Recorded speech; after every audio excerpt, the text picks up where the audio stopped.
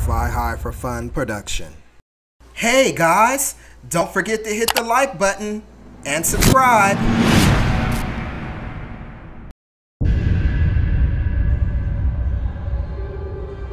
Thanks for tuning in to another Fly High for Fun production. On today's video, I'd like to show you guys how to set up a switch to use for regenerative braking with your Fardriver controller. Let's go ahead and get started. But first, we're going to have to figure out which one of these wires are going to control the switch that we're going to use. On this particular connection, we want to use a switch that doesn't press. Like, see, I notice how this one is pressing. You can hear it click. We actually want one that we can press and it doesn't click. So this is going to be the switch that we're going to use. So unless you have the diagram for your switch, in this case, I don't have it readily available. You're going to have to find out which one of these wires are going to be used for that particular switch. And so what we're going to do is I'm going to use my multimeter and I'm going to attach a line on the wires. Now, I know exactly which wires these are, but I just wanted to do this to kind of show you there's another way that you can find out which one of your wires are the pair. So again, I know which one of the wires are, so it's going to be the brown and the yellow. So we're just going to connect these alligator clips. Just to verify this, we're going to turn the multimeter on conductivity, and then we're going to press the switch. So when we do that, our multimeter is going to give us a beep. Okay, so now we know that the two wires that we need to use in this setup is going to be the brown and the yellow. All right, let's have a look at our wiring diagram from our controller. We're looking for the low brake wire. We're going to connect the switch to that. All right, so we have a yellow and green low brake wire, and then we have a black ground wire. So now we'll show you how to wire those two wires to the switch. Alright, so on the left you have our Fardriver controller with our yellow and green wire and our black ground wire, and they're going to connect to our switch which is on the right, which is our yellow wire, and then we have our brown. So let's go ahead and get started. Alright, so I'm a king at recycling stuff. Like, I need some wire here, and this is an old power inverter from my computer that went out on me. So what I'm going to do is I'm going to harvest some fresh wire here, and then we're going to make a cord out of this wire. So give me a moment here to clip this wire off of this power this old power supply that I had. Clip these wires off, and then I'll make a wire out of this wire. This is some pretty good wire to just let go waste. So, give me a second to do this, and then I'll show you guys how to put together the wire. Alright, so I'm going to need to make my wires long enough to be able to reach from the front of the bike to the back. So what we're going to do is just take these two yellow wires and we're going to strip them, and then we're going to attach them together.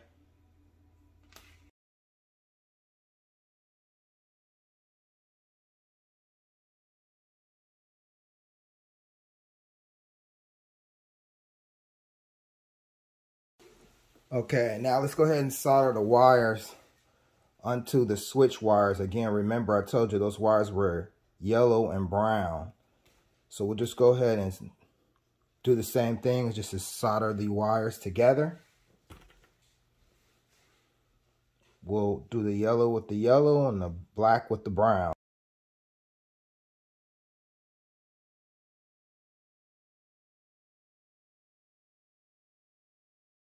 Alright, now that we have those wires soldered together, we'll go ahead and put some shrink wrap over those to protect them so they won't short out.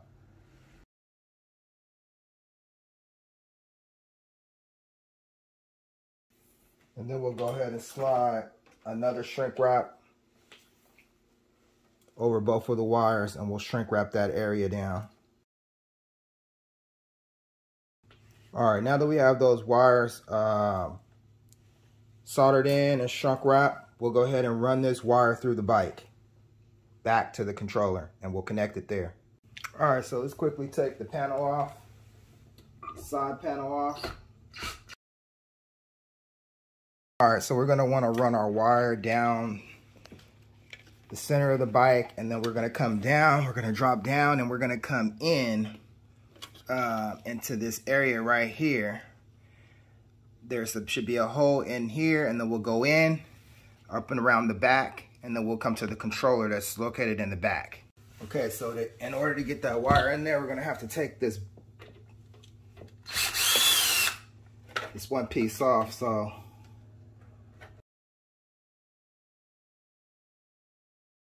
All right, so remember on the controller, our wire colors are yellow and green and black.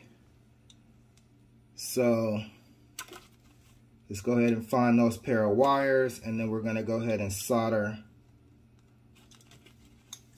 the yellow and black wire that we just ran back here to our low brake connection.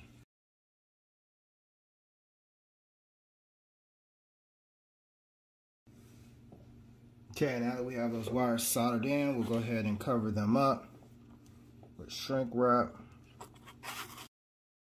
Okay, now that we have them covered up, we'll just go ahead and put some fire on that, shrink them down. All right, so that's our connection to our low brake switch. Now we're completed. We're gonna go ahead and we're gonna put the bike back together off camera, and then we'll come back to the application and we'll set it up in the Fardriver software, showing you how it's gonna work. All right, so we'll go ahead and turn on the power to your controller, and then we'll go ahead and look for the app, the Fardriver app, which is MotorNet. Okay, we'll go ahead and go over here to COM. We'll scan the BLE. We're looking for our Bluetooth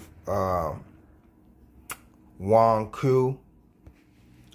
We'll go ahead and hit connect.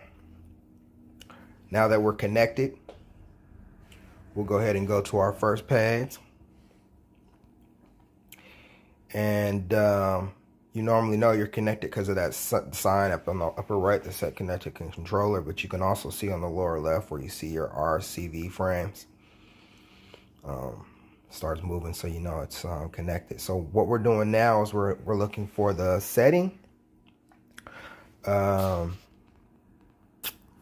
Regen. So if I'm not mistaken, let me see if I can find it.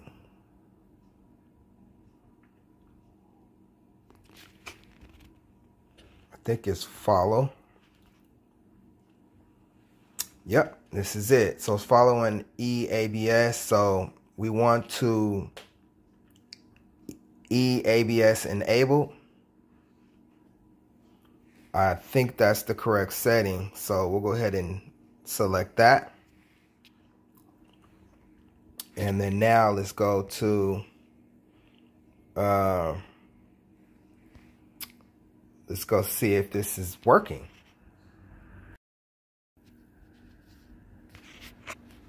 Okay, so this is how we can tell when we press the switch. All right, guys, so as we press this button in the software, what you should be seeing is a brown parking icon illuminating every time I press the button. That'd be in the middle of the screen. So that is how you connect the regenerative braking. So there you have it, guys. That's how we hooked up our regenerative braking switch. I just want to thank everyone for watching my video. Please like, rate, subscribe. There'll be more videos to come. Thanks for watching.